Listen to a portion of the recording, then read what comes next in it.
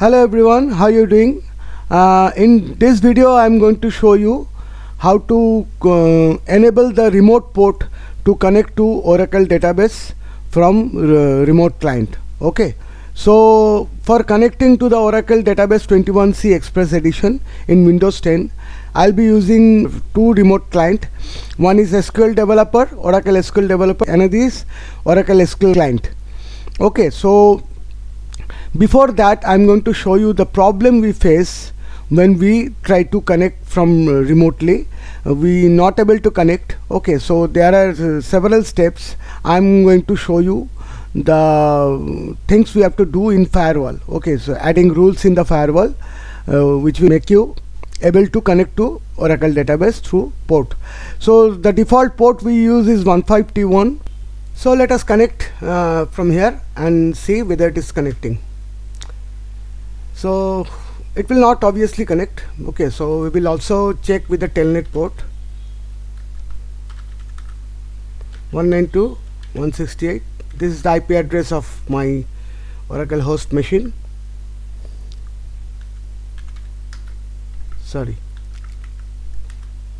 1521. So it will not connect.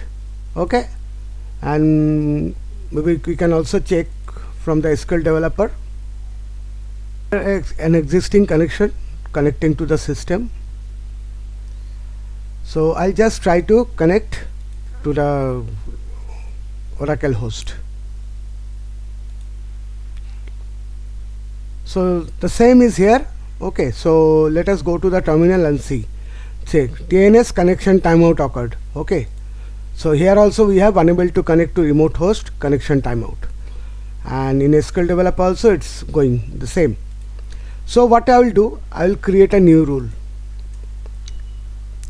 I click on new rule. Okay, you will find it in Windows Defender Firewall and with advanced security. Okay, so port, next TCP specific local ports. I will actually add here 3 ports, 5500 and 5501. 5501 is not required, but still I'm adding it. Okay, we only need 1521, 5500, 5501. Next, allow the connection only private network. Next, Ora TCP port. I give it a name. You can also give some description. Finish. Okay, now let us go back to the terminal. Again connect. Okay, now see, trying 192.168.229, 234 connected to the specific IP address. Okay, now here also let us again do this. Now it will connect. Okay, same here, just cancel this and again test. Success. Okay, now what we will do, we will go first to the local machine, Oracle database host, and we will connect to the Oracle Enterprise Manager. Okay, so first let us connect it from the local host. So what I will do, I will just go here and in the ports I will remove these two,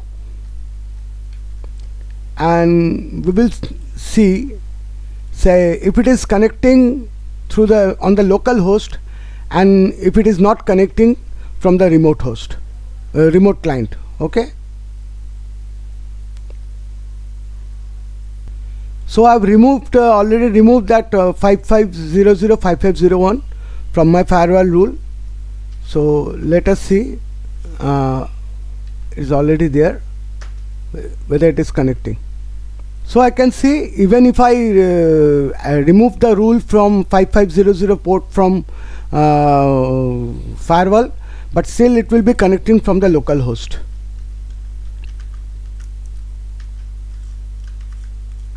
let us connect. So we are now connecting to the enterprise manager cell. Okay, so now what we will do, we will go to the remote host, and here it's already there. I'll be try to connect this. Let us check once in the local host. We have here the enterprise manager, you can see. Okay, it is there. So it is opening from the local host. Obviously it will open, because this firewall rule is only for the any remote machine or remote network. Okay, so now go here, sites cannot be reached. Now what we will do, we will again open the firewall or our TCP port. Go to protocols and ports and add this. Okay, apply. Okay, refresh. Now we will go to our remote machine. Okay, so now again refresh. Done. We are now able to connect. Let us open this.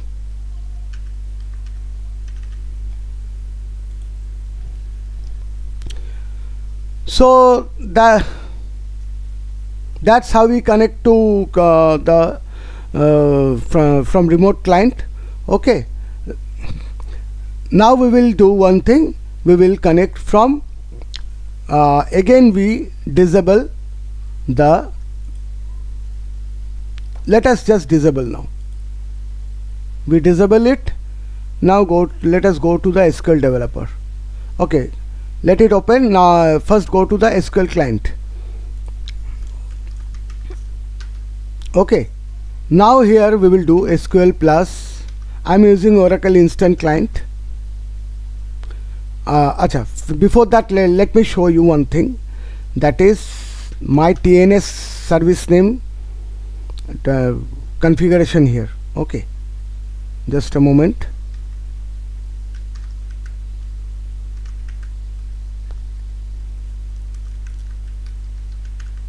Instant Client TNS names .ora. You see, I've created one. I have a XE Linux connection also. I've created a XE win where I have host. I have to give the host name here 192.168.29.234.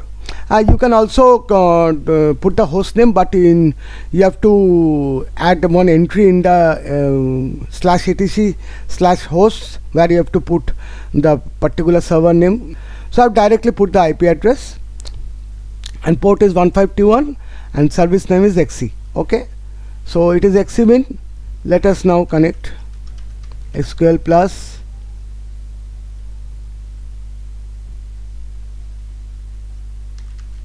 system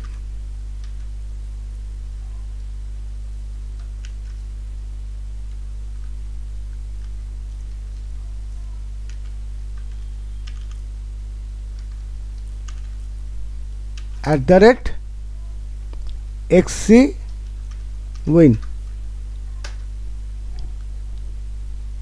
You know why it is taking time? It will take time because it is not able to access the port. Okay, so let it be here, and let us go to our SQL developer. This is Oracle SQL Developer. Version is 22.2.1.234. Okay, build is 234.1810. System, password, hostname, port. Okay, let us test it. TNS connect timeout occurred. Okay, you got it. Now what I will do, this is also same here. We will go here and we will enable the rule. Now let us see.